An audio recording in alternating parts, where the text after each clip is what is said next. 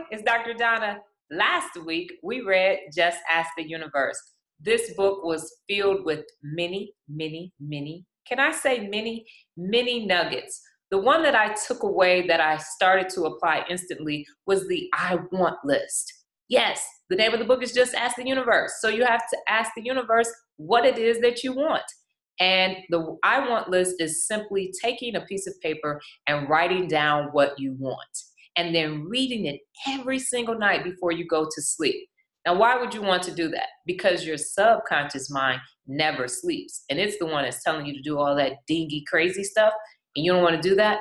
So what you're going to do is put that amazing, awesome, I want list inside that subconscious mind. And before you know it, everything that you want, you'll have.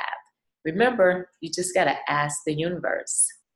What about the TED Talk? The TED Talk was the greatest TED Talk ever sold. This talk gave a lot of information, as most of the TED Talks do. The part that I found most interesting was transparency. He suggested that you be transparent. A lot of brands, a lot of businesses, a lot of people, you know, you're not that transparent in your life, and that's not good. Transparency is the key to freedom. It's the key to peace and serenity and love and all of these amazing things that we transparent people have. So, you know, you might have somebody in your family and they're not really transparent. Go show them how to be transparent. It's amazing that he auctioned off the title of the TED Talk as well, and he sold it for $7,100 to the company EMC Squared, and the title was Embrace Transparency. How cool is that? Maybe the next time you have something and you need some endorsements for some sponsorships, you might want to try eBay. What book do we have this week? It's called How to Think Like Steve Jobs.